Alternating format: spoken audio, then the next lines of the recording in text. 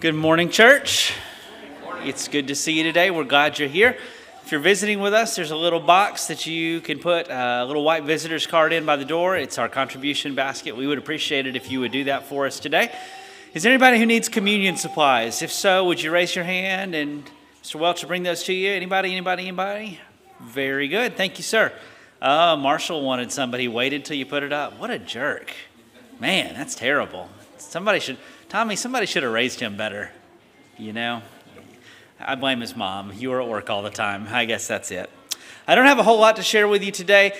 Please do read the bulletin because it's full of updates and information and all that good stuff. So do take a look at that and see what you can do to reach out and show some kindness this week. I hope that you did notice the auditorium got a coat of paint this week. It is now gray and white, and they fixed the holes in the drywall from years of weddings and years of strollers and years of wheelchairs and all sorts of good stuff. So this week is going to be kind of a break in the project week. Not tons is happening this week. But starting the next Monday on the 17th, the flooring crew will be coming in and they're going to be replacing the floor basically on this entire level. I have some really good news if you didn't know about this. At the end of that project, they're actually replacing the toilets with comfort height toilets so that you'll be able to get up and down. And the church said amen to everyone over a certain age is really excited. If you don't know to appreciate that, you really will someday. So those are coming in. But on Sunday the 23rd, because of that flooring work, we will be in the fellowship hall. And since we're going to be in the fellowship hall anyway, we're going to have a combined service, both on October 23rd and on October 30th, both of those 2 weeks. So our fifth Sunday special contribution is October 30th. That will be our fellowship meal day. That's also when we'll get ready to set up for our special needs trunk or treat. So that day's extra special, but we got some cool stuff I'm going to tell you about on the 23rd too as well. I think you're going to enjoy it. Really glad you're here today. Today we're talking about bridging gaps. We're talking about bridging generational gaps. So 2/3 of the preachers are going to be way better than you're used to. Jack Martin and James Hinkle are going to share with us today, and I think you're really going to be blessed. Let's worship together.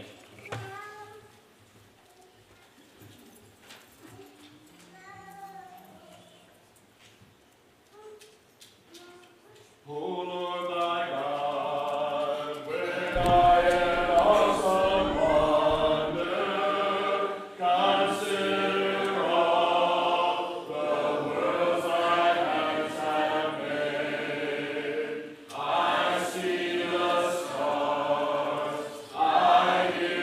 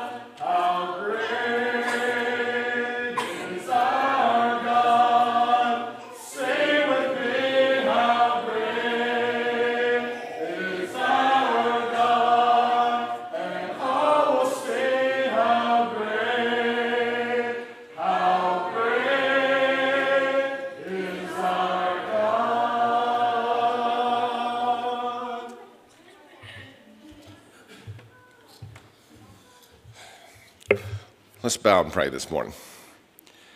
Our Father in heaven, you are great, you are holy, you are perfect, you are forever and from ever, and we really can't understand that. All we can know is our flesh and what we see and what we feel, and you are so much more than that. We pray, Father, that you will bring your kingdom into each of our hearts, each of our homes, where we work, in our neighborhoods. We pray that we will give up our hearts and ourselves so that we can live with you, so that we can be the people you want us to be, think your thoughts, do what you want done, say what you want said. Father, thank you so much for everything that we enjoy this very moment, health in our bodies, food that we ate this morning, that we'll eat for lunch, clothes, homes, our families, our loved ones, even this country, Lord. We are so grateful for millions and millions of things that we don't even process. Father, we pray that we will again turn over our lives and our hearts and our minds to you, and that you will search us out, and that we will strive to be the people that you want us to be. Father, we pray your forgiveness of our sins. We pray that we will forgive each other, that we'll forgive ourselves. Pray that you will keep us from temptation and evil, and fill us with love for each one of us. In Jesus' name, amen.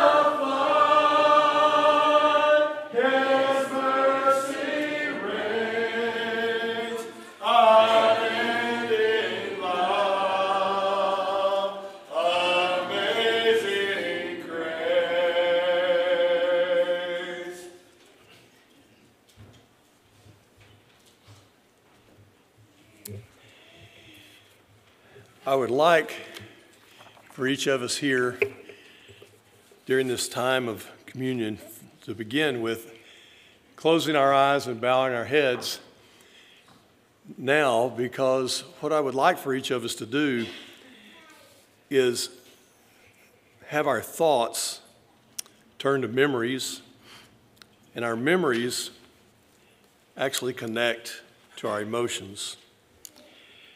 You know, in our lifetime, I'm sure all of us, particularly those that are a little more in years, have attended many funerals. If you're like me, when you think of funeral, you think of an occasion of great sadness, a very solemn occasion. Just the very word funeral, what memories does it bring back to you? What emotions does it bring back for you? Well, today, many times, I am really grateful that we hold what are called celebrations of life. And when I think of attendance at a celebration of life, the occasion, I think of a time where the memories of the person that you were there for, it brings joy, brings a very happy heart, very pleasing emotions, and the memories of times spent with the person that you're there to celebrate their life. You know, both emotions, for both, whether you think of a funeral or a celebration of life, both emotions are okay. It's the same event, but yet they can, in fact, bring about two different types of emotions. Well, we gather here each week for a time of communion. And if, like me, again, over a number of years, being raised in the church, you gather and you have heard different talks at this point in time in services to remember the crucifixion. And if your thoughts go to the crucifixion, you very likely are thinking of a time of great sorrow, of the great pain that our Savior Jesus must have suffered as he was being crucified. And that's very, very powerful emotion when you think in terms of the sorrow and the pain of Jesus. But you may also be thinking in terms of the resurrection. And if you're like me, when you think in terms of the resurrection, you're thinking in great joy, an emotion that brings you happiness, a sense of victory.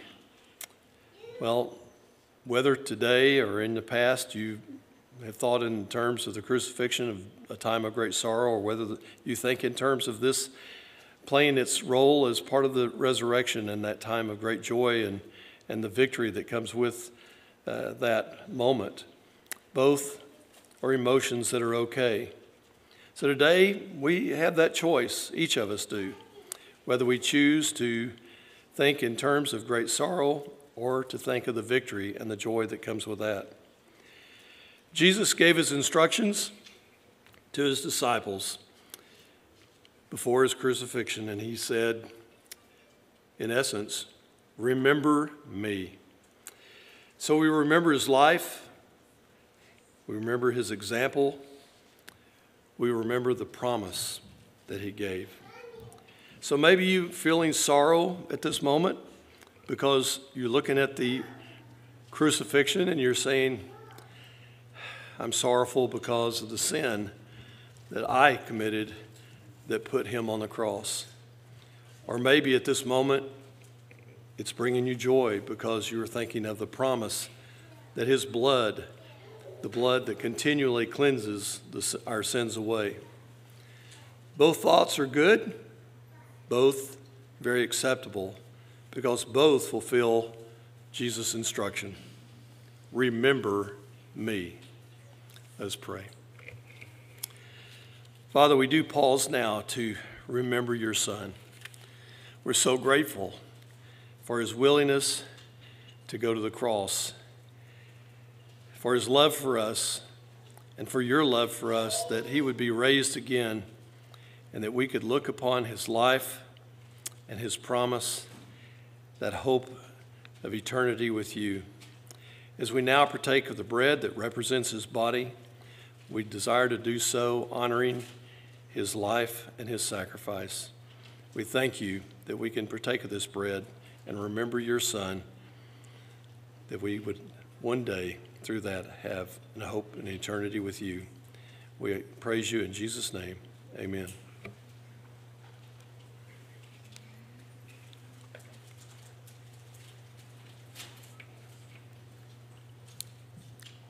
Now, if you'd bow with me again. Father, we continue our thanks. Thanks for this cup that represents Christ's blood, but more importantly, the new covenant, the covenant that gives us that hope and assurance of heaven as your children. We're just so thankful that your Son was willing to make that avenue possible and that you sent him to do just that. We thank you for the greatest blessing of all, the life of Christ and his resurrection and his hope and promise of eternity with you. We now partake of this cup to remember his shed blood. It is in Jesus' name we pray. Amen.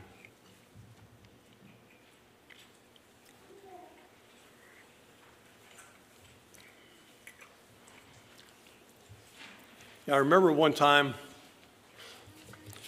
hearing someone that got up to say the prayer for the contribution. And of course, he mentioned the same thing I've heard many times, I'm sure you have, separate and apart from communion. But I love what this gentleman said, so I'm going to steal it from him. He said, is it really separate and apart? Yes and no. And from the no portion, he was suggesting that we do it because of Christ's sacrifice and his love for us, that we take a time to give back what he has blessed us with. And as you know, we have the black box on the back, and I was thinking a moment ago, I thought, when I think of black box, I always think about the box they retrieve when an airplane crashes. Well, that's a moment where a black box is retrieved because of death. This black box is because of life. It's so that we can continue to reach out to our community and bring others to the light, to the life of Jesus Christ. And so if you would bow with me as we give thanks for our ability to give back what we've been blessed with. If you would bow with me. Father, we are indeed in awe of all that you do in our lives. There's so many ways you bless us, but one of the ways is through your financial blessings to us that give us the ability to live our lives, to enjoy this world that you've provided for us, but more importantly, so that we have the ability to give back, so that we can help further your kingdom, to reach out to those in our community and throughout the world, to let them know of the love of Jesus Christ. So we're so thankful that we have not only the time and opportunity, but that we have the will to do it. Thank you for placing that in our hearts. We praise you in Jesus' name. Amen.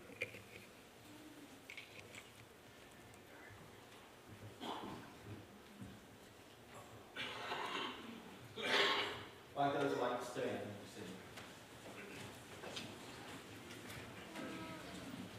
My hope is built on nothing less than Jesus' blood and righteousness. I dare not trust the sweetest frame.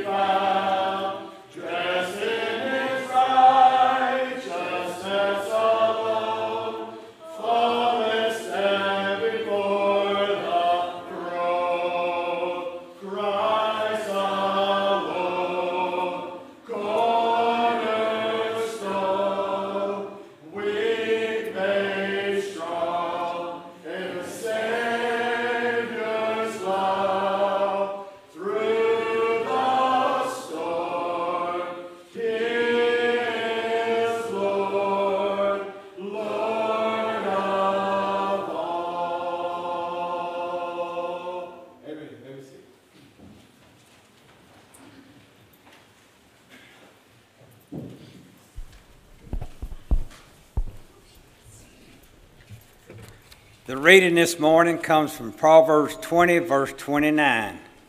The glory of young men is their strength, but the splendor of old men is their gray hair.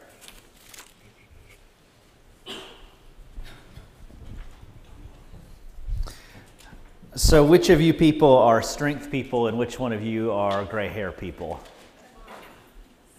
I mean, if you don't know, that's either a sign that you're really far down one end or really far down the other end. So this October, we've been talking about how to build bridges. Christ is the ultimate bridge builder, and he reconciles us to God and he reconciles us to each other. And one of the reasons that the church exists is because we are supposed to be his agents of reconciliation. We're supposed to be people who build bridges.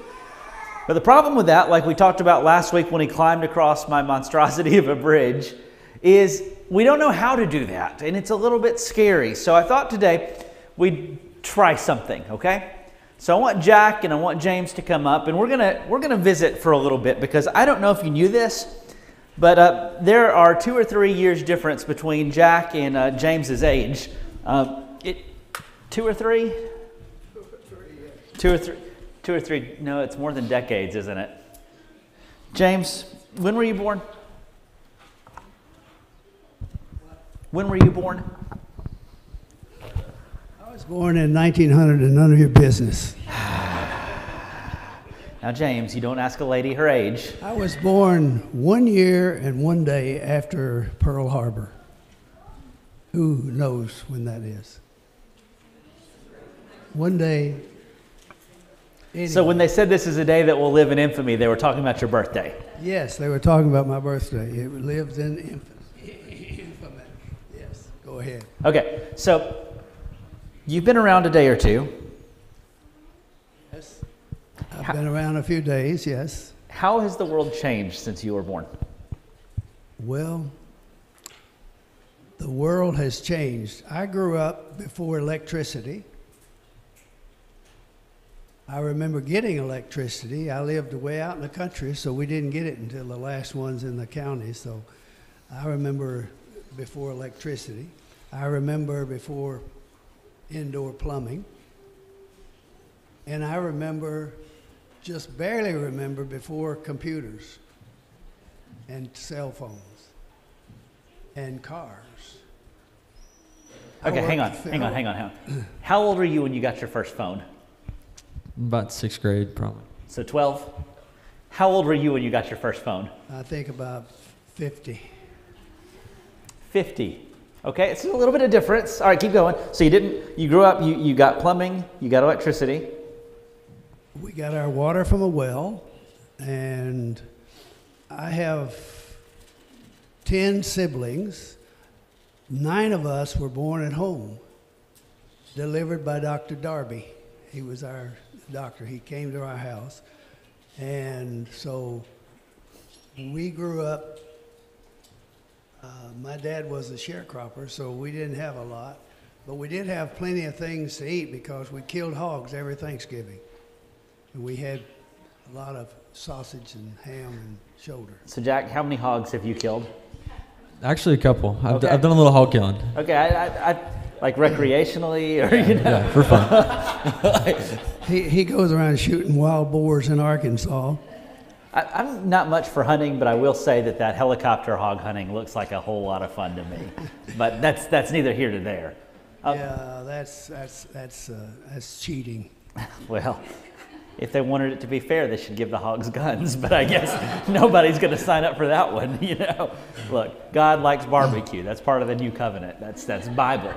It's amazing how things have changed in the years that I've lived, and then the changes actually in Jack's world as well.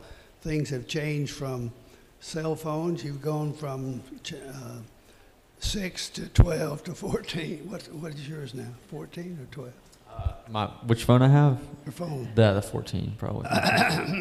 See, my wife still wants the phone that dials. The rotary phone? Yeah.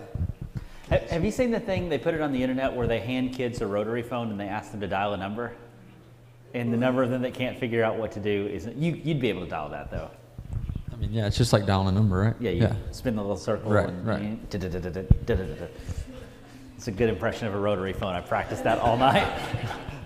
So, and James just said something, and he just kind of delivered it like it was nothing. But he talked about 9 of the 10 siblings were delivered at home. This is children, not Amazon packages. Yeah, this like, is children you know. delivered to the house. I think it's a pretty big deal that Amazon delivers, and it was no big deal to him that the doctor delivered. You know, it's going back to home delivery. I don't know whether any of you mothers have delivered at home or not, but with a midwife going back or a doctor coming, that's going back. Eric hasn't. That's the trend. I wouldn't espouse that, but it is the trend. So I mean, the thing that we're saying that is just patently obvious is the world has changed a lot. Amen. And so that's one of the reasons that it's tricky for us. We have this kind of gap between the generations. James grew up in a world where your doctor came to your house. And Jack grew up in a world where you could do video visits with your doctor on your cell phone. That's nuts. And, you know, there's all these stereotypes. I bring a Bible. What did you bring? A cell phone. How many of you have a Bible? Did anybody bring a Bible today? How many of you brought cell phones? They got you beat. Changes. Jack said they voted and you lost. So, Jack, what do you watch for entertainment?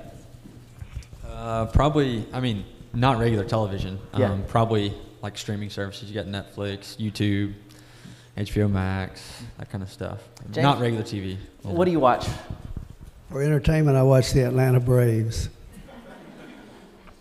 And sometimes the Green Bay Packer football team. Green Bay Packer football. And occasionally, the Nebraska Cornhuskers football team. I haven't quite turned over to Tennessee yet. But if they keep winning, I might. People don't understand how useful it is to be a bandwagon fan. And I would add that I watch old Westerns. Anybody else? Old Westerns. I actually like old Westerns too. As a young person, I do like old Westerns. Well, we crossed the bridge. Yeah, bridge building people. This is not the bridge I expected today, but this is the bridge. This is the bridge that I got. Jack, for James's benefit, and there are other people of James's generation here, tell me what life is like as a student at Creekwood. What are the pressures? What are the struggles? So I would say some of the biggest, I mean, I think one of the most obvious differences is technology. Like, as a high school kid, there's just, technology is at your fingertips. There's so much, basically just right there. You know, it's so accessible. You know what everybody's doing all the time. You can reach out to them all the time. There's so much exposure, pretty much on all fronts. You got communication, you got social media, and all those things are great in their own light, but they're also equally as much overwhelming. And I think a lot of kids can be overexposed to that, me included. I mean, it's just easy to get wrapped up in that. What it's like to be a senior, I think being a senior, most seniors can say the same thing. Everybody's always asking you what your plan is. Where are you going to school? What do you want to do? You know what I mean? What is your life looking like? So I would say a big thing most people are trying to answer right now is, right, well, what's the next phase looking like? You know, you're moving out, you're getting old, you're 18 now, at least I am. You know, I signed my first waiver yesterday for the first time. I registered to vote the other day. Like, weird stuff, adult stuff I've never really experienced before, you know? So I think it's been a different time for me. It's a transition phase, and I think that has been very different. But I think a lot of kids, seniors right now, are doing that same thing. So let me try something a little different here. If everybody's asking you what's next, let's ask James. James, what's next for you? I'm thinking about registering to vote. I think I'm old enough now. Maybe. Thinking about that. Are you old enough to be drafted yet? No. They don't draft them anymore. Tell that to Russia. Well, I'm not going over there for sure. Well, why not? But what I plan for the next year is survive. If I don't survive, all of you are invited to my funeral. We're going to call it a celebration of life. And we're going to sing Hallelujah Chorus while as we walk down the aisle. As you get older, all your plans have materialized. And you are who you are, what you are. Relationships, family is important. I have 3 kids, 3 in-laws, and 13 grandkids. So a lot of my existence now is wrapped around with 2 things. Kids and grandkids, and walking to Dixon Donuts and having a cup of coffee with Jim and Richard. That's my day. And taking care of Harriet. That's what I plan to do. So, I mean, you can kind of hear the difference in these stages of life just in those 2 answers. You know, here's this pressure. What's next? What decision are you going to make? What's this? And then, James, your pressure was a little bit different because you just talked about, I've made most of my plans and I've finished most of my plans. And I know your answer was kind of a joke, but it wasn't a joke. Survive. Because in this era where you're providing care for Harriet and you can't do the things you wanted to do, survive is not easy. No, where Jack is beginning his, I'm ending mine. But the decisions that Jack is having to make about what are you going to do with your life, did I tell you how old I was? Did some of you figure it out? I saw calculators come out. Okay. Oh, that means I'm old. I said calculators. You It's got phones. a calculator on your phone. Calculate that. Actually, I'll be 82 in December the 8th, a week, 2 months from now. Don't forget or he'll be sad. Don't forget. Just bring cash, please. Okay. I need it, but because the stock market keeps going down. Anyway, what was I going to say? I have no clue. I don't know. 81 and 18. Oh, I think it's important. Somebody has to keep us in track. It's important for us to understand, if we're going to bridge Bill, we have to understand this is a tough time for young people to make decisions. There are careers out there that were not even thunk of before I got here. But Jack has got to make those decisions, and a lot of you are making those decisions as you go along. What you're going to do with your life. I remember the thing that changed my life was a little sign on a chalkboard in one of my Bible classes at Lipscomb. It said, "Only one life, 'twill soon be past. Only what's done for Christ will last." That changed the way I thought, and I did. But I would suggest that all young people live by that. Only what's done for Christ will last. That's my sermon for today. It's together we stand. Not quite yet. Not quite yet. Each of you faces different pressures. And it's interesting, the way some things stay the same, but other things don't. James, when you were in school, there were jerks and bullies, right? There's some annoying people, and that's true for Jack. But in James's era, what did you do with a bully? I was a bully? No. Don't hit me. What did you do when there was a bully, James? Well, if somebody annoyed me, I'd grab him by the shirt collar and bust his nose. That's what we did back in those days. So what happens if you do that? You get sent to NDA. Yeah. Yeah. You get punished, basically. Yeah. With 9 siblings and 10 first cousins, nobody picked on us at school, okay? They just didn't do it. I remember one time. They were a gang, actually. I remember one time on a bus, some big old guy, I was like 6th grade or something, some big guy had me down on the seat beating up on me, and all of a sudden he went shoo over the seat, and 2 of my brothers had him. He didn't do that anymore. But those things have changed. You can't, if I said that I'm going to bring my gun to school tomorrow, it would be reported and they'd be at my door, hopefully, and take it away from me. But I took my shotgun to school when I was in high school. I put it on the bus, and I told the bus driver, I said, "I'll pick it up after school. I'm going hunting." and that was fine. In fact, people don't believe this, but as a junior and senior in high school, I drove a school bus. I bet you won't let Jack drive a school bus.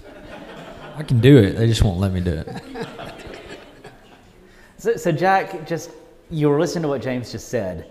How did that feel to you? I mean, I think it's on everyone's mind. I mean, school shooters. I mean, that's literally one of the biggest focuses of at least my school career. It's like we touched on in first service, like the different things you're having to worry about when you go to school now versus when you went to school are so different. You know, that could never happen. You're a school shooter. That situation you just described would be a very bad situation. In today's world, you could never do that, you know. We just worried about zits. Yeah. I wish it was that simple sometimes. Yeah. But you know, the world was normal with you brought your gun to school. And like just saying that in first service, when James said that in first service, Jack's eyes got a little big. And I think his phrase was, "That's exactly how school shootings start now." And Jack's school has school shooter drills. Our school had fire drills, and James's school, they just handed them power drills. You know, they hadn't invented power drills yet, had they? Oh, no, they didn't have power drills. They And had brace and bits. Yeah. Al, you remember the old brace and bits? No, we didn't have drills. But that's not to say that, like, I think, James, the world you grew up in was physically harder. I mean, you were a sharecropper. When you were a baby, you're 5 days old, and they stick you under a shade tree and said, "Eat some dirt." You know, in Jack's era, Jennifer would have said, you know, "Is that dirt been checked for recalls? Like, you know, or can we put some plastic around the rocks?" You know, so your world in a lot of ways was physically harder. Jack's world, I don't know if it's fair to compare, but it feels almost emotionally harder. You know, you came home and you escaped those things, but thanks to that stupid smartphone, Jack doesn't ever escape those things. He's got the pressure that I never had. I picked cotton when I was 4 years old and made enough money to buy me a tricycle. He doesn't remember when he was 4 years old. But the pressures of young people today are much more than they were when I was growing up. We had pressures, but of a different kind. He's worried about shooters. I wasn't worried about shooters. He's worried about keeping his Facebook from being tapped into. I don't have Facebook. With a face like this, you don't need a Facebook. But anyway, the whole different area of stress is for younger people today. And in order for us to communicate, we have to really develop ourselves so that we can listen to what Jack has to say, and that Jack can listen to what I have to say. You're about to say something, weren't you? I think, touching on that, the difference with technology is in today's world, you don't really escape from it.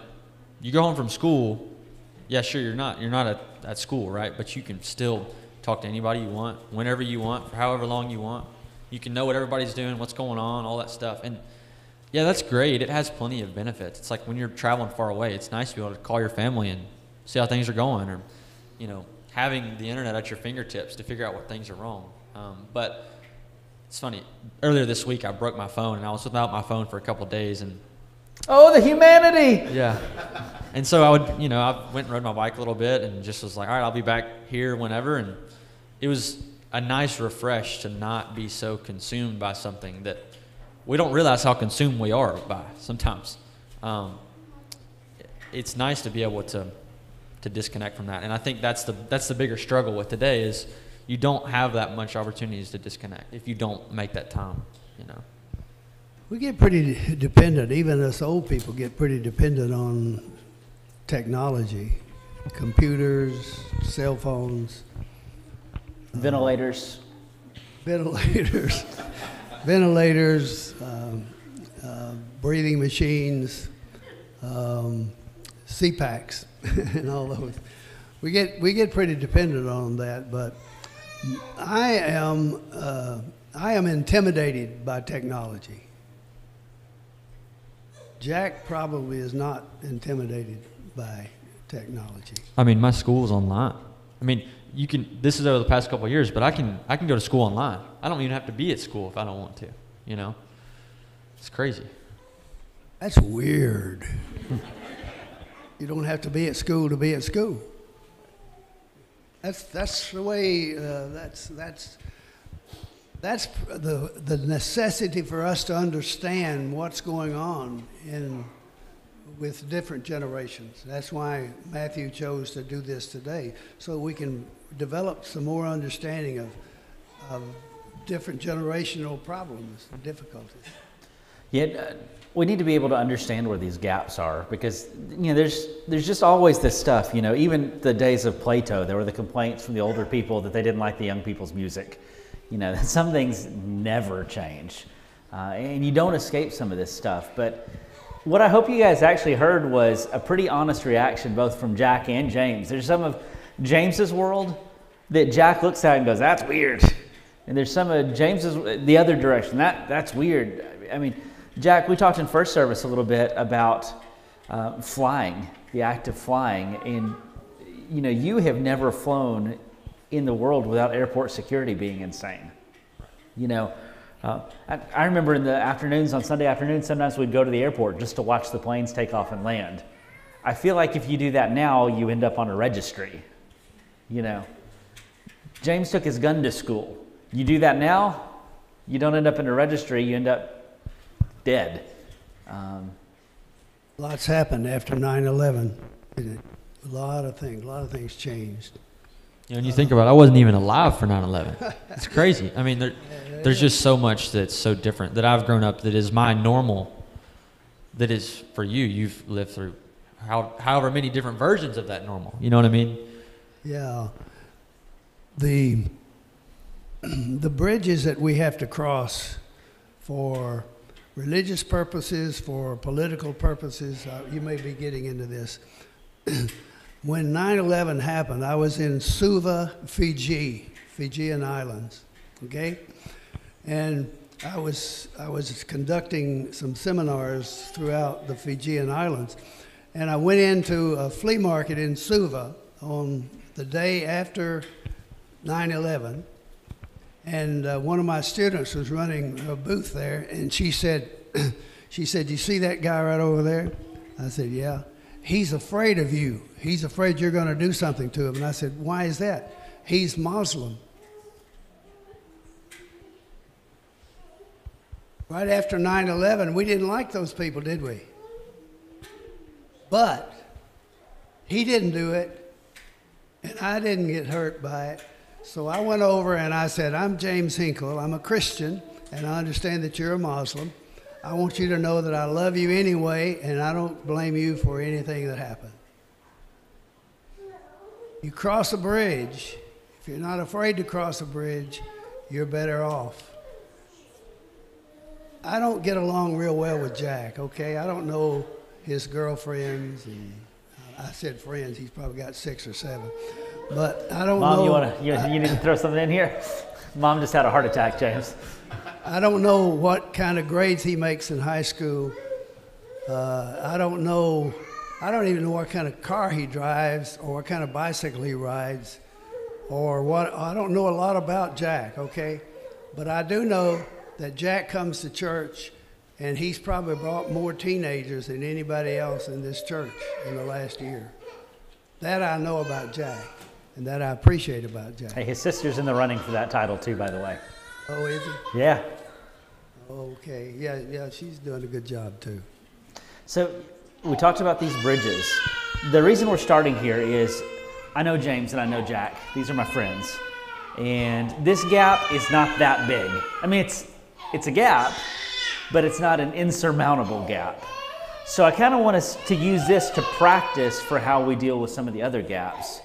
Jack, what do you wish that our senior members knew about you? What would you like from them? How can they help you? What do you wish you had there? So I think going back, touching on like the fact that we're not at odds with each other and we're in the ability to have a conversation makes a big difference. But because you're not always going to be in a situation where you're talking with people that are willing to listen to each other and talk about it. But I think as a young person, just as much as we can be stubborn, like it goes both ways. You know what I mean? It's about willingness to being able to hear each other out. It's like I'm moving into a whole new phase of my life that I'm going to need help with. Like I'm going to need advice about, all right, well, how do I make this decision? What decisions do I make? Do I not make? I need wisdom from people that have lived that and experienced that. And as young people need to be more open to hearing those things. You know what I mean? Because I think we're easy as quickly to dismiss people and dismiss you guys. Like, oh, they're old, whatever. We can figure it out, you know. And that's just not the case, you know. We need to be able to listen to each other, you know. We have to be careful as a church because we put the young people over there in the youth building and we put the old people over here. We need a lot more transgenerational activities so that we can interact, share. I need to learn what kind of car he drives because I want to see it if it's parked at a tavern or something. But anyway, but you see, James drives a Nissan, by the way. But we as a church could do more transgenerational.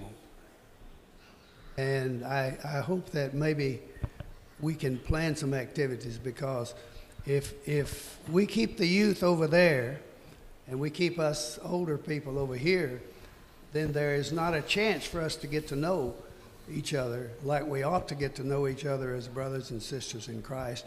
And we as a church have always, ever since I've been here at least, we've always honored our young people. They participate in our worship. They're full members of this church. Their voice is just as good as my voice. So we try to do that, but we could do better. The biggest room in anybody's house is the... Room for improvement. Very good, very good. And James, you know, it's not just this building or that building. To be very honest, you know, it's a time thing. Because on Wednesdays, most of our seniors come to the 10:30 class because they don't want to drive at night. And I appreciate that. And if I'm on the roads at night and you don't need to be driving at night, I don't want you to drive at night either because I like being alive. Jackson School at 10:30. So y'all are never going to see each other on Wednesday. And so, you know, what's tricky about all of these things is it requires some give and take and some, you know, it's hard to get hold of Jack on a Saturday. Because Jack has cross-country meets, and Jack has homecoming, and Jack has all of this stuff. It's hard for Jack to sacrifice to come. And so finding a time and a place, it takes intentional effort to build a bridge. It does not ever happen accidentally. We have to do this stuff on purpose, or it will not happen. A couple of things that have contributed to the transgenerational activities was the family camp that we just did. I'm slowing down, so I'm not as active as I once was in interacting with our young people. But a lot of you are intentionally interacting with our young people, and we applaud that and pray that that'll continue to happen and even happen more. But we plan some transgenerational activities like the family camp, and we should. I remember and Matthew does a good job of this. He probably goes to some of the cross-country stuff, some of the bowling stuff, some of the basketball, some of the football. Not basketball. I don't like basketball. He stays away from basketball. But anyway, there's too much noise in the gym for him in the basketball game. Anyway, that is, if some of us older people would attend some of the events. If they're in the band, let's go see the band. Let's go and listen to that. All of those can contribute to crossing the bridge. And so, James, what do you want Jack to go to? Like the funerals, or? Well, Occasionally, we have some of our young people to meet us at Dixon Donuts for a donut. I like donuts. They don't like coffee. Yeah, some of them, do you like coffee? Oh, I'll drink some coffee now. Some people like coffee. Well, we meet there at 8 o'clock every morning. Okay. But Why don't you guys can get coffee meet. donuts this week. You'll make that happen? Yeah. We can do that. What day are you going to do it? I got all week. They're I'm closed free on any day. Mondays, Right right? this week? I got all week. Well, we'll be at Dixon Donuts. Doesn't open on Monday, so don't go to Dixon Donuts on Monday. But on Tuesday, we'll be there at 8 o'clock. And Tuesday at 8? most other kids in Dixon County are off this week too. So we could have a throwdown at Dixon Donuts. Good. Yeah. Good. We have a lot of old folk and a lot of young folk. All right. Bring your. So did we just make a date? Did this just happen? Bring Tuesday? Bring your cell phone and we'll play a little music. And you know, one of the things that is tricky is, okay, there are some logistical things that make this hard. Times a day, schedules, all of that stuff. There's the interests. Your preferences and my preferences. I would much rather have lunch with you or bring you to my house for dinner than I would get up and drive to Dixon Donuts. That's Dixon Donuts is Matthew's preference. If God wanted Matthew to eat donuts on a regular basis, he would bring a Krispy Kreme to Dixon. And you go when the hot light's on because that's what led the children of Israel across the Red Sea. But my preference isn't the most important thing in the world. I need to get up and go to donuts with you sometime, you know? A problem is the schedules run parallel, not perpendicular. So, like on Mondays, we go to Speedy's and have coffee. It's cheaper there. So, but we have old people have a schedule, and then Jack has his schedule, so they don't meet too much. I think you have to be, as Matthew said earlier, more intentional with that type of stuff. You definitely have to make time. It goes for both. And I mean, equally as much as you have a schedule, as a young person, there's so much changing and going on in our life that we have to be able to stop and slow down too. And make time. It's just like, I've grown up with two great sets of grandparents. So I've grown up around people, you know, older folk that have been examples in my life. And you have to make time. I'm blessed to have a set that live across the street, so that helps. But I've realized there's so much to learn. There's so much to take from both ways, you know what I mean?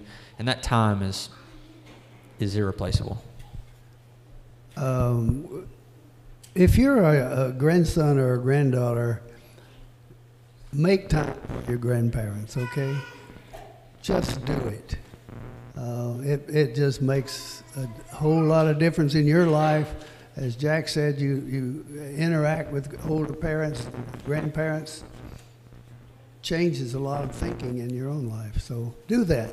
Let me encourage that. And if you're a grandpa, go see your grandkids.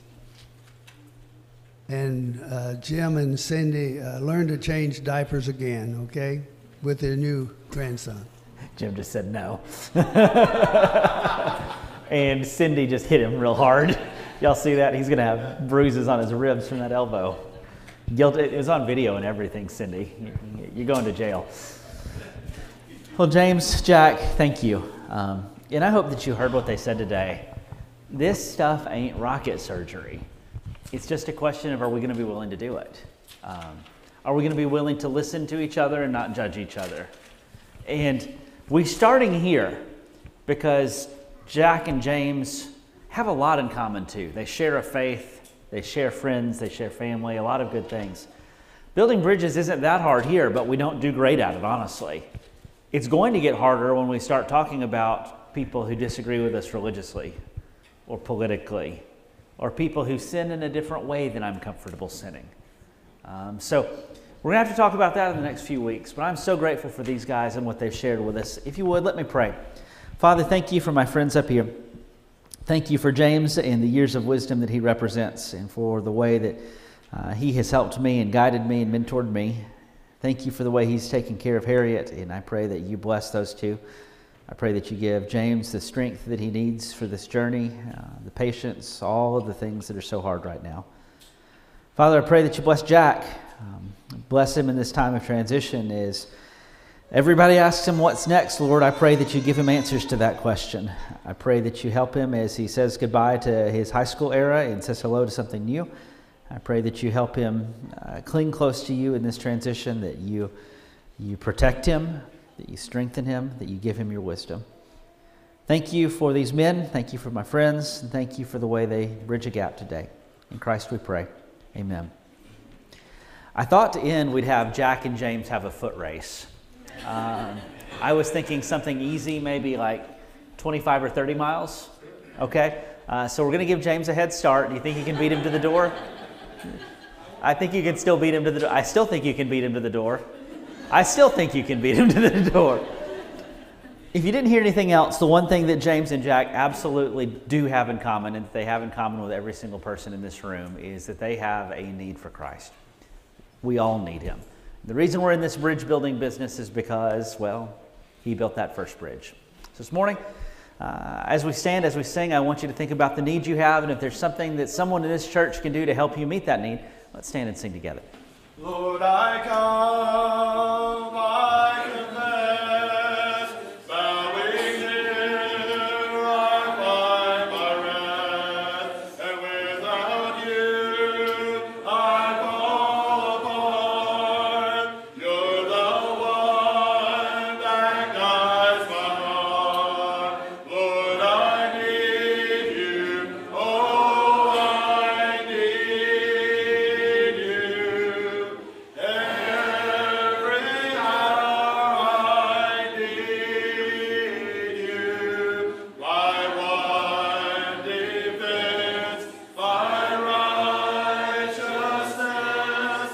Oh God, how I need you. Where sin runs deep, your grace is more.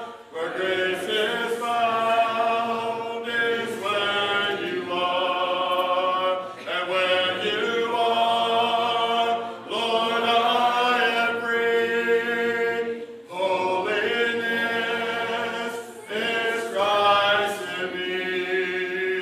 Lord, I need you.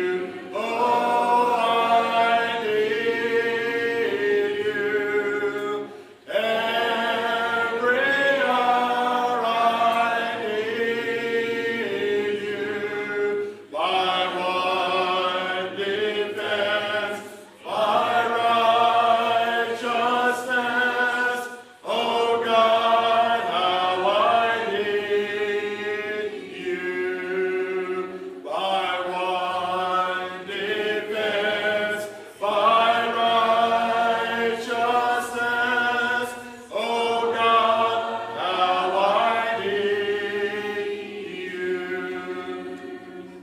I need thee every hour, most gracious Lord. No tender voice like thine can peace afford. I need thee, oh, I need thee. Every hour I need thee. Oh, bless me now, my Savior. I come to thee. Let's be dismissed in prayer.